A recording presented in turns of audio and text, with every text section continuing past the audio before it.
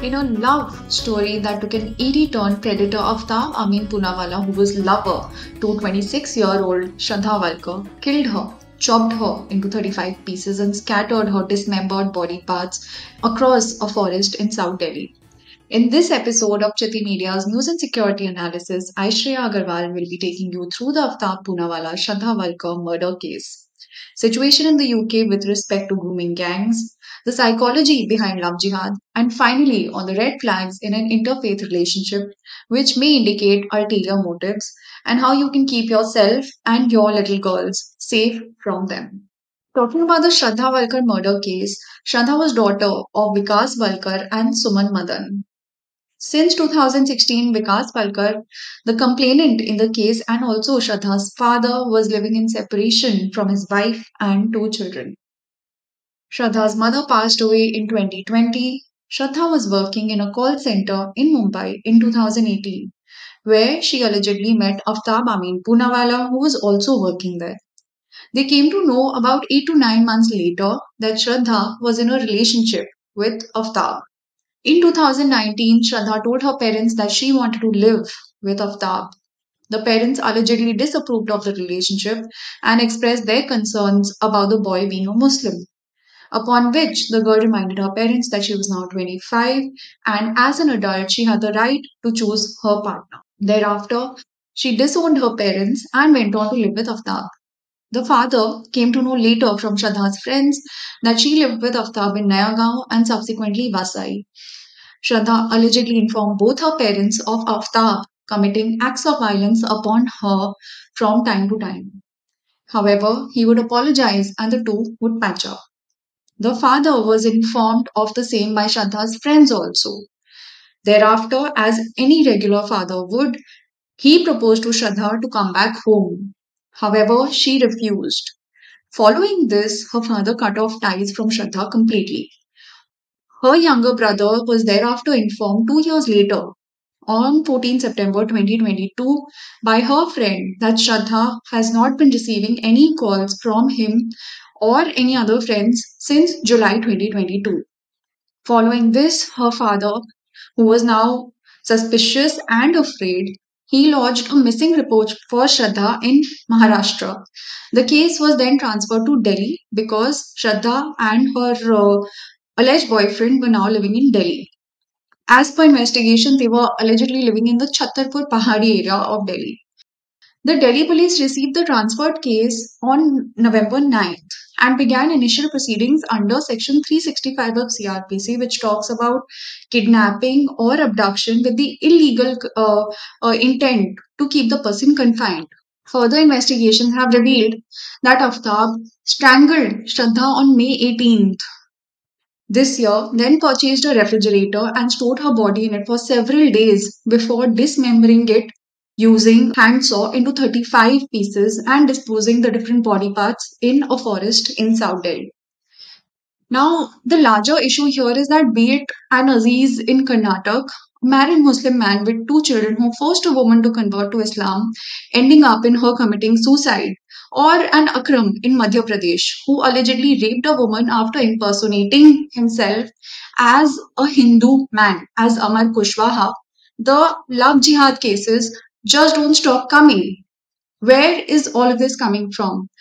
If you look at it, then there is also a similar situation in the UK where it has been estimated that nearly 1 million non Muslim women have been victims of grooming gangs wherein young girls are allured from outside colleges, outside schools, picked up from children's shelter homes, systematically introduced and gotten addicted to drugs, coerced into prostitution and or gang raped. Jack Straw, a member of parliament from Britain, has stated that British white women are seen and treated by Pakistani origin men in the UK as easy meat. Here in India, they are referred to as winner trophies, but the psychology remains the same. Now, calculations based on convictions in the UK have shown that a Muslim man was 170 times more likely to be part of a sex grooming gang than a non Muslim. In one local jurisdiction, it has in fact been estimated that 6 out of 7 Muslim men were either part of such a grooming gang or aware of some such arrangement or racket. Coming back to the psychology aspect of it, that what is the psychology which drives the perpetrators of such crimes? Now, Islam prohibits conversion of a Muslim to any other faith. However, it welcomes and encourages the practice of converting non Muslims to Islam. Radical Islam, in fact, encourages the adoption of any ways and means to convert non Muslims to Islam, including the use of violence and conversion through marriage. In fact, it is popularly believed that the Quran encourages Muslim men to take infidel women or women supposedly belonging to infidel men as sex slaves, and that the practice is firmly established in the Sharia law. According to his own social media profile, if you look at it, Aftab Amin Poonawalla seemed to be a regular guy, working at a call center, going about his regular activities, even seemed to be holding liberal beliefs completely non characteristic of a hardwired practitioner of Islam. Now, perhaps for an already disturbed Shraddha, who would be looking for respite from the pain of a broken yet slightly conservative family, Aftab, or what he portrayed himself to be, looked like a much needed break.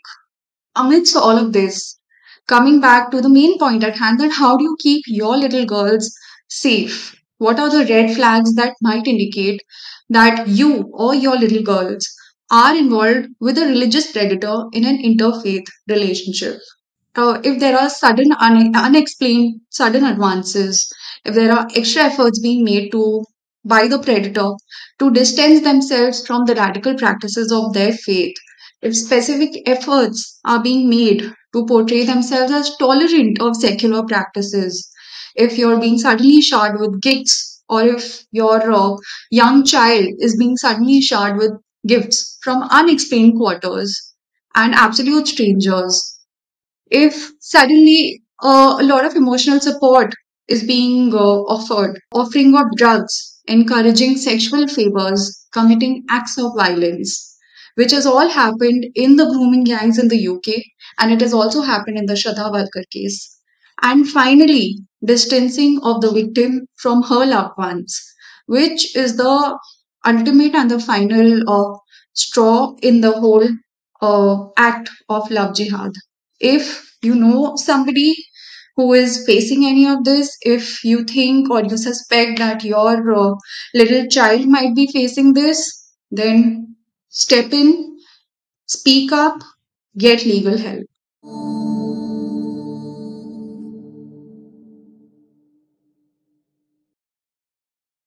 Please remember to subscribe to us and switch on the notifications for this channel. For our other social media links, more content, and to support our work, please visit citti.net. Dhanyavad. Namaskar.